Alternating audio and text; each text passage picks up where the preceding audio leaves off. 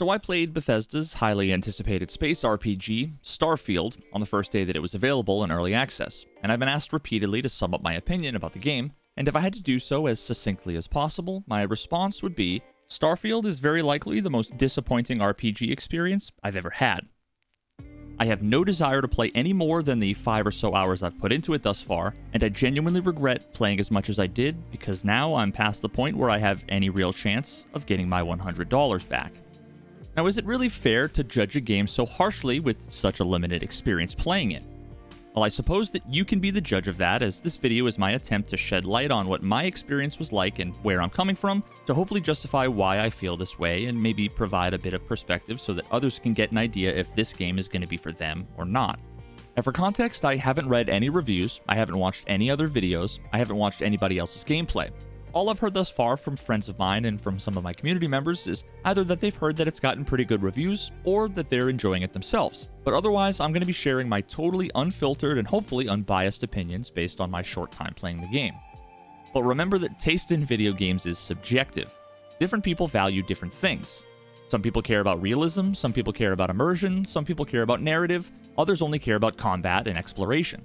The things that are important to me might not be important to you, so just keep that in mind. Now, leading up to its release, in my opinion, this game had everything going for it. In so many ways, it's a spiritual successor to some of my favorite games of all time from the same developers, games from the Elder Scrolls and Fallout franchises. Starfield is, on paper, everything I've wanted for so long from a video game, a massive space RPG, a perfect mashup of two of my favorite genres. And even though a lot has changed with both gaming as well as myself since I've last dove deep into a Bethesda game, I approached Starfield's release with an open mind and tempered expectations. Now, that's not to say that I wasn't at least optimistic.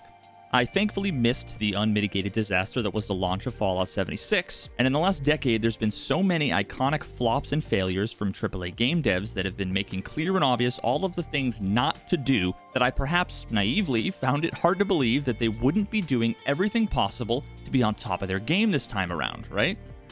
Well, I feel like I can confidently say that the opening few hours of Starfield fell short on nearly every single conceivable level for me. From the most basic principles of game design, character design, dialogue, world building, and storytelling, which were the things that every single Bethesda game that I enjoyed before this, imperfect as they all are, always at least delivered something that I considered acceptable. A word that I honestly wouldn't use to describe pretty much anything I experienced in the first few hours of Starfield. Now, historically, the intro sequences to Bethesda games are by no means paragons of game design or storytelling. Some begin with cutscenes that establish the tone and setting of the world, sprinkling in some history and flavor to introduce players, especially those who might be new to their respective series, to the world that they're going to be inhabiting throughout their gameplay. Others might be a tad bit slower, heavier on dialogue and exposition, but I would argue that they all successfully accomplish multiple goals in their own ways.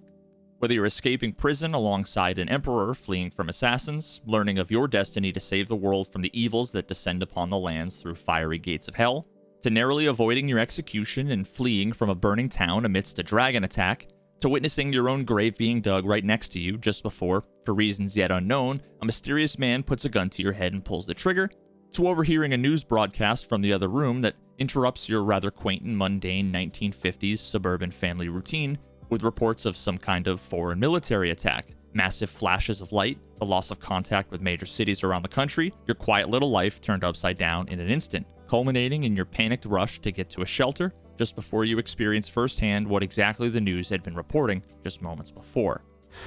We're gonna be okay. I love you. Oh my God! Within each of their first hour of gameplay, each of these Bethesda intros served to establish the setting and the tone, introduce players to the conflict that would be the basis for the story, while also establishing the attitudes and motivations of some of the major characters and factions within it, as well as introduce players to the various systems and mechanics that will hopefully enhance their overall role-playing experience, allowing for multiple distinct ways to approach the different problems and challenges that they were going to be facing along the way. Now, once again, while each of these iconic Bethesda intros are in no way without their own flaws and issues, I would argue that they're all still generally successful at getting most players invested in and curious about the story and the conflicts and characters at the heart of them, as well as get them excited to play whatever role they're imagining in whatever way that they want to. In my first hour of playing Starfield, what I experienced almost felt like a parody of all of my favorite Bethesda games. Hi. Excuse me. Like a low-budget clone made by some unknown indie developer with a slightly more modernized engine. The entire experience felt like a caricature of all of the best Fallout and Elder Scrolls games. Awkward and uncanny in exactly the same way that the NPC animations and interactions somehow still are after a quarter of a century. Allow me to summarize the first 15 minutes of the intro. Your time is almost entirely spent following characters through the least interesting environment imaginable, walking and talking, with you effectively acting as a glorified cameraman. All of the characters that you're forced to listen to have dialogue that only serves to make them seem unlikable, repeatedly making irrelevant or ambiguous references that serve no narrative purpose and showcase confusing and inconsistent motivations. Lynn and Heller are like an old married couple, except without any of the charm. All of their dialogue is effectively pointless bickering back and forth, throwing in completely empty references to random events or pointless comments in some half-hearted attempt at character development and world building that ultimately fails to accomplish either. Listen to this uninterrupted 40 seconds of dialogue, and ask yourself if it tells us anything meaningful about the world that we're about to immerse ourselves in. And, let's be honest, it ain't exactly astrophysics. That's why I keep him around. Good pep talks. Yeah, and the fact that I can pinpoint a helium deposit from 300 meters. Not untrue. A shame we won't find any down here. But the metal deposits alone should pay for our own helium. Hell, after this, we'll have enough jump fuel to bounce from one end of the settled systems to the next. Hey, more minerals, more money. And so the cycle repeats itself. Just no more unauthorized jumps in the house for room space, okay? He's just a big baby. There are worse lives. Are we supposed to like either of these characters? Are we supposed to know where we are, how we got here, what we're here to do? What was the point of that 40 seconds of dialogue? It's actually impressive how much is said without actually communicating anything at all. Now, for a bit of contrast, let's compare that to the first 40 seconds of Skyrim dialogue, where we actually learn about the conflict that's going on between the important entities in the world, how we managed to accidentally stumble our way into it, and how precarious our current situation is.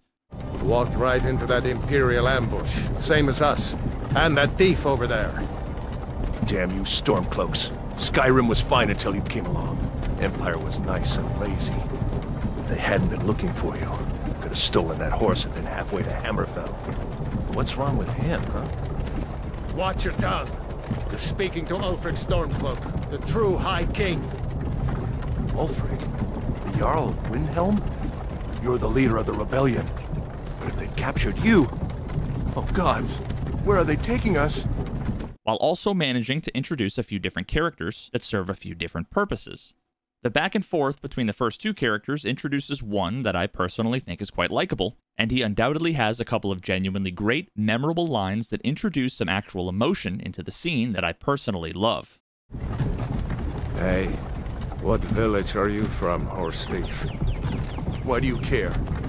A Nord's last thoughts should be of home. It also introduces another character who's totally unlikable, and that's entirely intentional. They're there to be a temporary antagonist in the conversation, adding a bit of conflict to the conversation to push it forward, allowing us to learn more about the who, what, where, why, and when of the story. And that intentional unlikability even ends up having a satisfying payoff. Now, the third character we're introduced to doesn't have any dialogue at all, for obvious reasons, and I think it was actually quite clever of them to do that. It gives his character an air of mystery and importance, and leaves it up to us to consider if they're the good guy or the bad guy in the story, with that ambiguity ultimately paying off as it becomes an important decision that we have to make as characters in the conflict of the main storyline. Lynn repeatedly makes references to making sure that you work slow, steady, and safe, and Heller is the irreverent, sarcastic one who doesn't really take any of it seriously. Go steady, go safe, go home with a pocket full of credits at the end of the day. Yeah, totally. It's just like, I work in the Stardock, except with more cave-ins, lasers, and accidental dismemberment. Check on Isabel. Make sure she eases up on the breach. I don't feel like getting buried alive today. Remember, Dusty, keep your breathing steady and never take that helmet off down here. And then later on, for some inexplicable reason, their roles swap entirely, with Lynn seemingly becoming reckless, suddenly and out of nowhere having an odd sense of urgency, while being completely indifferent to your character's safety, entirely disregarding the genuine concerns that are completely out of character for Heller, going against everything that's been established in the first few minutes. Problem? Not if you consider a spike in gravity readings a problem. I don't. You don't? What we're after, it'll read as an anomaly. That's what I was told anyway. Okay, now you're starting to freak me out. Relax. It's just another job. Come on. Lynn, seriously, there's something really effed up about this. Something goes wrong in there, we'll come get you. Why would anything go wrong? Would you shut up? Both of you do your jobs. Client is on his way. Since when were we in such a rush? Where did this whole thing about looking for something specific for a client come from all of a sudden? They just spent all this time telling me how this was going to be a normal day mining, just like my first day on the job. None of it makes any sense. Like, the intro was written by two entirely different people with two completely different ideas for who the characters were and what direction the story was going to go. I can't make up my mind if the writers were trying to get us to like and respect her for being some kind of professional mentor with maternal concerns, or to think that she's just a heartless, selfish bitch who only cares about money and not being annoyed or inconvenienced. I still have no idea why exactly we're here. Did we actually care about mining any of the resources that we were collecting, or was it actually all just for the artifact for this client? I'm pretty sure not even the writers know. You make your cut, you get your cut. No exceptions. Come on, pick it up. Client's on his way, then we all get paid. Either way, we got what we were looking for. All this trouble for that stupid thing? Sure don't look like much. Never mind what it looks like. It's worth more than this mine has pulled in all month. Now that we've been attacked, we've got to pack up and move on. Argos will come for the rest of us. Now, what's worse is that amidst the attitude whiplash that we've just gone through are repeated references to our being important or special. I mean, we must be, right? We made it to our second day on the job, after all. You know, most Dusties don't even make it this far. I have a good feeling about you. At no point in the intro is there any explanation, justification, or compelling demonstration of us being special for any reason. Our only evidence is that we had a weird, ambiguous vision and then passed out after we touched some entirely unknown object. Like, at least in Oblivion, our face came to the Emperor in a dream, so it's established immediately that we are supposed to be the one to fulfill some kind of prophecy. And in Skyrim, we discover that we're Dragonborn after learning that we have the power to shout. But in Starfield, as far as I can tell, you were in the wrong place at the wrong time and are just repeatedly told you have some kind of importance or significance for vague or undefined reasons. Is this supposed to, like, make us excited to embark on some epic adventure? Because as far as I can tell, it feels like we're just being used by a bunch of people pretending to be our friends who don't want to tell us anything about what's going on so that we can do their jobs for them because they can't be bothered to. You were one of the weirdest hires I've ever had. From hacking computers to digging for minerals. You're lucky our turnover rate is so high. You dug up the artifact, right? That means you saw it. The visions? You're coming with me to Constellation. You're part of this now. I know, but he's not some miner anymore, Lynn.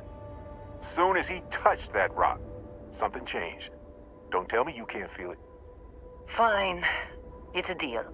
Basically, all of the remaining dialogue is just random side comments referencing uninteresting and unimportant aspects of the world that feel like half-assed attempts at world building. It's the kind of stuff that would barely pass as side dialogue from random NPCs walking down the street, let alone the primary dialogue from the most important characters in the literal opening minutes of a primarily story-focused game.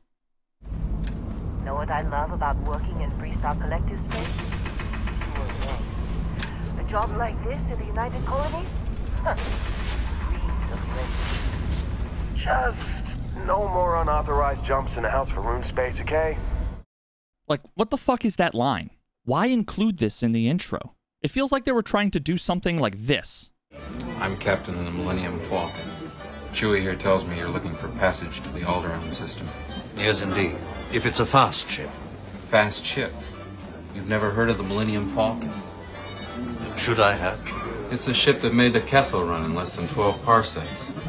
Now, the difference is that Star Wars can get away with throwing around random lingo and referencing things that the audience doesn't know anything about, because what Han Solo is saying here serves a purpose, It's a flavorful way of communicating what's obvious to everybody watching. You don't have to know what the Kessel Run is, or know that a parsec is a unit of measurement, to know that what Han Solo is saying here is, I'm fast as fuck, boy.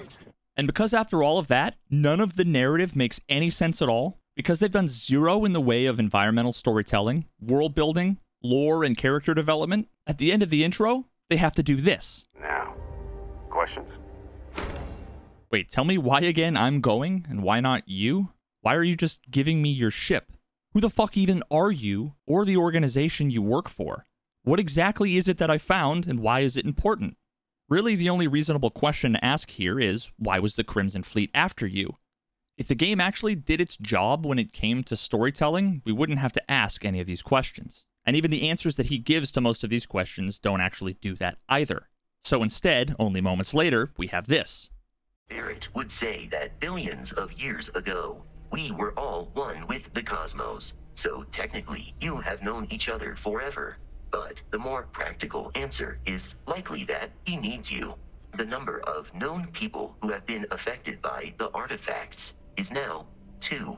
Without your investment in Constellation's mission, he may never know more about the experience you both share. So he is showing you trust in order to gain your support. Now, this whole thing still wouldn't have been remotely close to a great intro, even if they used it as an opportunity for a cheap and easy lore dump that many people could argue Skyrim was. At the very least, giving us some of that backstory, establishing meaningful character and relationship development, throwing in a few interesting tidbits of flavor to pique our interest and color the brand new world that we've been waiting literally 20 years for them to build. But unfortunately, none of the dialogue in at least the first hour of the game remotely came close to doing any of that. With one singular exception. One line of dialogue stood out to me as the only thing that I genuinely cared to learn more about.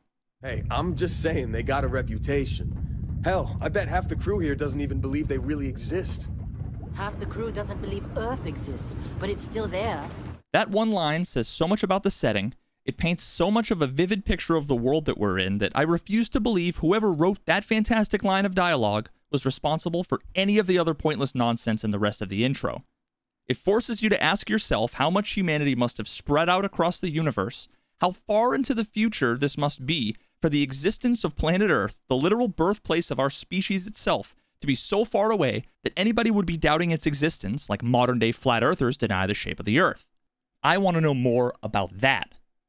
Now, unfortunately, nothing remotely came close to that in the remaining 5 hours I spent playing the game. And I refuse to accept that that's my fault for not sticking with it until the 20 or 30 hour mark that people are saying I need to get to before it starts to get good.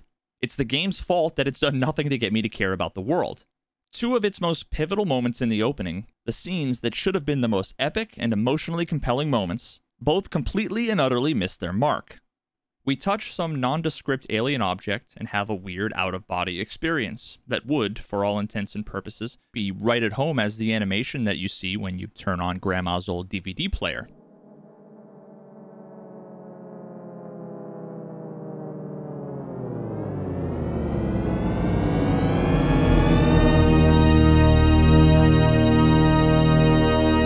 Naturally, Bethesda won't let you experience what it is they want you to experience. Instead, they'll just pretend that you saw something more epic and have their characters tell you how much of a life-changing, perspective-shifting experience that it was for you. That fun, huh? Not the most gentle push into the great mysteries of space, but hey, been there. Oh, okay, he's been there. It must not have been that crazy of an experience. Sounds like he had it too. Maybe I'm not that special. Come on. You're really not at all curious about that light and music show you experienced? Why it only affected you? Oh wait, now you're saying that it only affected me? Like you literally just told us that you had a similar experience. That means you saw it. The visions? 2 seconds later. Because if you didn't notice, we've all been handling it since with no problem. If I didn't notice? At no point have I seen anybody other than Lynn holding onto it. Literally nobody else touches it. So no, I didn't notice anything. And actually, now that you mention it, it sure does sound like she's the special one, no? Somehow immune to whatever powers are inside it? And wait a minute, now you're saying that we've all been handling it, like including yourself. So does it affect you or not? Make up your fucking mind, man. Ignoring the fact that, as is par for the course at this point, none of this makes any fucking sense, that moment could have been such an epic moment. A million movies and games did this before. How could they make such an important moment feel so completely and utterly mediocre? Then, just moments later, we have another moment where it seems like they tried to force as much as possible something epic and emotional to happen where it wasn't remotely deserved or earned. Remember your first time emerging from that cave to a vast and beautiful landscape after narrowly escaping your execution and a dragon attack, beginning your new life and embarking on an epic journey? Remember watching the world as you know it come to an end in front of your eyes, then being forced to sit and watch helplessly as your wife is murdered and your son is taken from you, and then eventually emerging into the sunlight for the first time in God knows how many years to set eyes on the world that you left behind to the apocalypse? Remember how impactful those moments were the first time you experienced them? Now, picture this. You're at your second day of work. You fell down and you bumped your head, trying to touch a thing you don't know anything about. And now you're about to walk out of the front door of the office into the parking lot to meet somebody you've never met for reasons you don't understand. Are you prepared?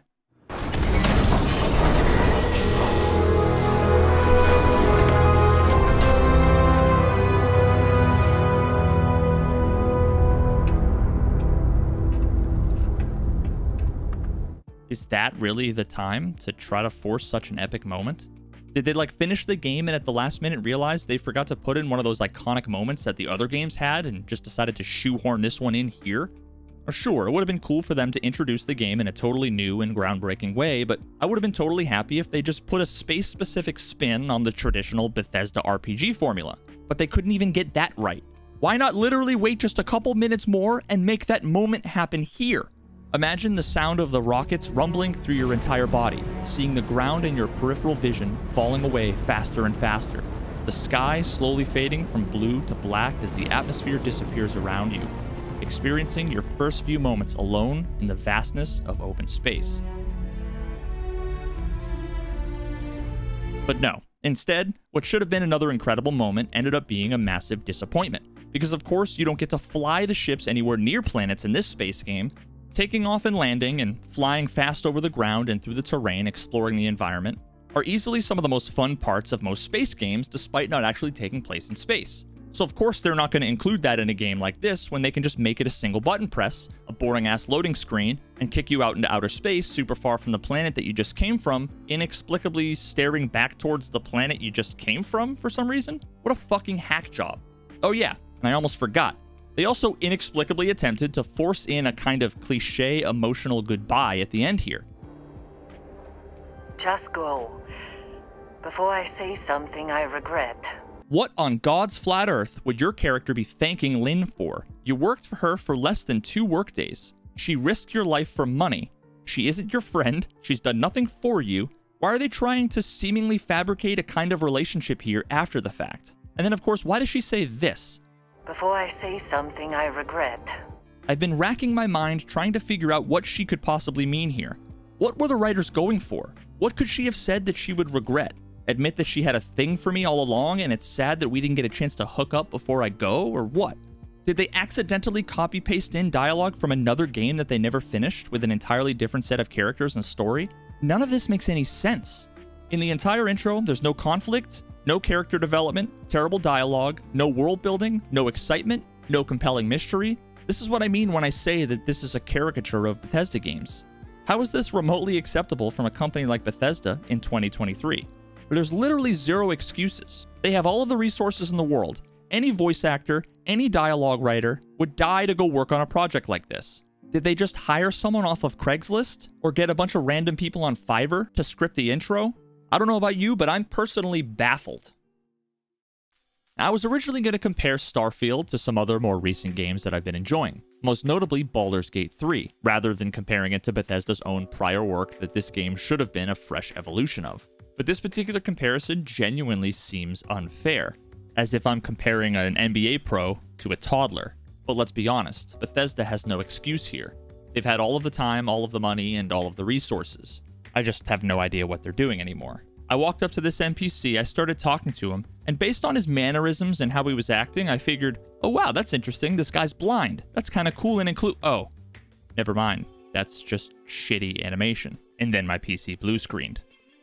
I genuinely get the impression that Bethesda wanted to fill the experience with as much people and stuff as humanly possible, with every single aspect requiring as close to zero effort as they could manage, and then they just sort of crossed their fingers and hoped that people would just make their way through the game so amazed and impressed with the rich and diverse living, breathing world they created that nobody would actually take the time to squint their eyes a bit and see that it's all ultimately an incredibly shallow facade. Like I said, I wasn't going to do this comparison, but I can't help myself. I can honestly say, without exaggeration, that conversations with corpses in Baldur's Gate 3 accomplishes infinitely more immersive world building than any NPC conversation that I had in Starfield. Interactions with basically every animal provides far more meaningful, rich, and rewarding conversational experiences than any of Starfield's NPC interactions. Then my misery becomes another's. More fear, more pain, more memories. I remember hands. Why do I remember having hands? Unironically, I get more flavor from reading any individual tombstone in Baldur's Gate than I did from talking to even the most interesting looking NPCs I came across. Here rots Treston Brumwild, philanderer and wicked excuse for a husband. May the crows use this marker as a privy. Every single extended interaction I have with NPCs in Starfield makes me feel uncomfortable, like I'm talking to something that's not human, but trying its best to pretend to be one. I'm so excited to see Tony after work. Oh, hi there. I'm doing great. How about you? Oh my. I'm very sorry you feel that way. I'm sure things will get better soon. It's important to try and keep your head up. Try to work towards something. Really? Well, I guess you're right. I'm feeling a bit run down. I really love my job, but it's hard work and long hours. I could definitely use the Terracino from Terra Brew right now. Really? That's so sweet. I really appreciate it. Now contrast that with Baldur's Gate, where every single NPC I talk to quite compellingly sells the illusion that they're a real person with real emotions and an actual backstory, not just a handful of pre-canned voice lines. You see a fella on his own on your way in. Dwarf. Balin's his name. Bald, blue tunic, dumb as a stick. My useless husband. Sent him for an errand. It's no surprise he's made a mess of it. Knock yourself out. But don't come begging for coin if you find him. You try to ransom him to me, you'll find yourself skint and stuck with a fat old lout. And it's not only the dialogue and the facial animations that are laughably bad for a game in 2023. As far as I can tell, pretty much every other aspect of the game lacks even a remotely respectable amount of attention to detail. When you have a game like Baldur's Gate that has the scale that it does, while simultaneously having such an impressive amount of depth and attention to detail, it just goes to show you what you can do if you're capable and care enough to put in the effort. Pretty much every NPC I've come across has their own name, their own voice lines, their own personalities. Each one is itself a fully fleshed out character. Do you think that anybody would be shitting on Larian for skimping on attention to detail if they didn't add the sweat dripping down your face when you're surrounded by lava exploring the underground forge? Nobody would have thought about it. And yet it's that care and attention to detail all over the place that adds up to an incredible experience. The kind of experience that we should all expect and be demanding from a company like Bethesda, especially when we're paying $70 to $100 for the game. And yet as far as I can tell, Bethesda seems to not care about any remotely meaningful detail whatsoever, and hasn't thought to handle even the most basic of dynamic interactions that even their own games they made before this had more than a decade ago.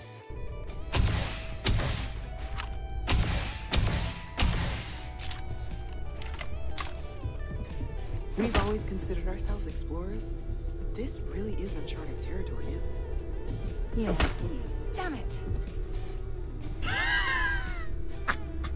But a tip from the UC Vanguard sounds promising. My dog stepped on a bee. I can't take much more of this. I can't take much more of this. As much as I love uncovering new questions, I wouldn't mind a few answers now and then.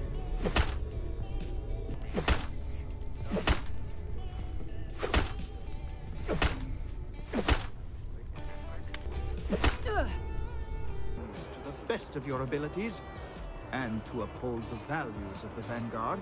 Honor. This is murder! You're on your own. In my remaining hours playing Starfield, I felt simultaneously like my time was constantly being wasted whenever I'd actually take the time to explore every room and box, as it was seemingly filled with a confusing proportion of objects that you wouldn't think were lootable items that actually were, although as far as I could tell, those items had no value and served no purpose, as well as a bunch of objects that I was hoping to interact with that I couldn't in any way. As far as I know, I explored pretty much every inch of this first building here, some kind of science lab that some space pirates had made into a makeshift base, and after picking up and examining a ton of stuff, rapidly came to the conclusion that almost everything around me was junk and wasn't worth grabbing, only to find out shortly after that the dozen or so digipick items that I passed up, assuming that they were junk, happened to be this game's version of lockpicks, meaning that as soon as I needed one, I conveniently had none. Bro, all of those fucking digipicks I've been avoiding, they look like flashlights. For fuck's sake, man. Now, this, of course, had me second-guessing myself, wondering if so much of what I assumed was junk that I had left behind might have actually been meaningful, and if I'd end up regretting leaving it there, which ultimately ends up giving me the worst kind of anxiety that I get when I play games like this, where I'm constantly full with junk, not knowing what I need, stressing about what to grab, what to keep, what to drop, what to sell, which kind of sucks the fun out of it. Every time I'd come across something that looked like it might have been some scientist notes or something, like some hidden lore, it was a generic notebook object without anything to read, or if it actually was a book you could read, it wasn't world building or lore, it was, for some reason, excerpts from Charles Dickens novels. I never actually thought that I'd be looking back at something like the lusty Argonian Maid and thinking that that was something a game like this was missing. Now, as is becoming a pattern, in this entire section of the game, I found one and only one thing that caught my attention and got me remotely interested in the narrative, and it was a single, short voice recording. You're dead. We're all dead. The comms relay has been trashed. The whole room is trashed.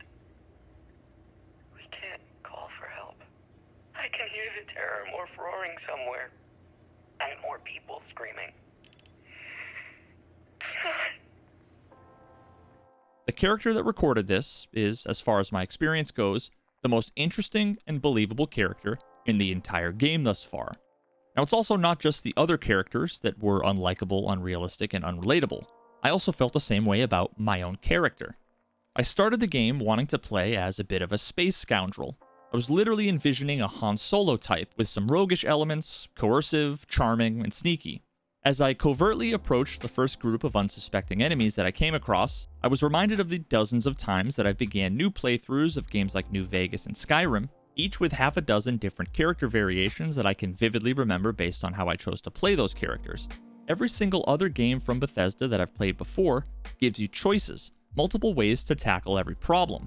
You can be sneaky, you can go full out aggro, you can be clever and manipulative, and I was excited to see how Starfield would hopefully take this to the next level. What kinds of freedom and agency was I going to have in this regard? Staying true to the character that I wanted to roleplay, as I sneakily made my way over to hopefully do some kind of cool covert takedown on an unsuspecting enemy.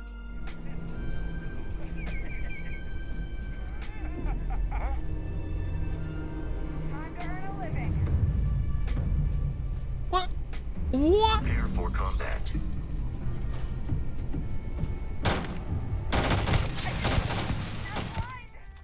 No matter what I did, sneaking never worked once. Every time I attempted it, I was either punished or prevented from doing what I wanted, which is entirely antithetical to basically every other RPG game like this, where in the earliest parts of the game itself actively motivates you to try out all of these mechanics like sneaking, lockpicking, persuasion, deception, with all of those first attempts generally being extremely easy to succeed at, to get you familiar with the basics of those mechanics, get you feeling excited to make use of them in all kinds of creative and fun ways, and get you invested and immersed in playing the role that you've been imagining. But not Starfield. And it wasn't just sneaking either. After repeatedly failing to sneak my way through the lab, instead constantly being railroaded into just mindlessly running and gunning the entire time, which was a truly boring and bland experience, I finally come to the first mini-boss character, at which point a conversation is initiated. Now let's just ignore for now that every response option that my character has pretty much all the time is either nonsense or makes my character sound like a complete douchebag. Now recall that I chose to play as the Scoundrel class, which comes along with a bonus to Persuasion.